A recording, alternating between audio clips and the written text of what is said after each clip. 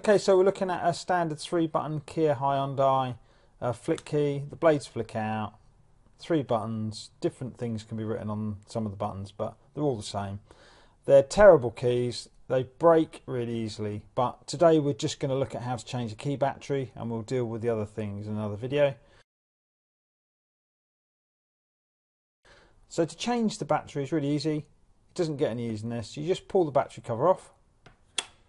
Okay, there's your battery. Then the battery just comes out really easily.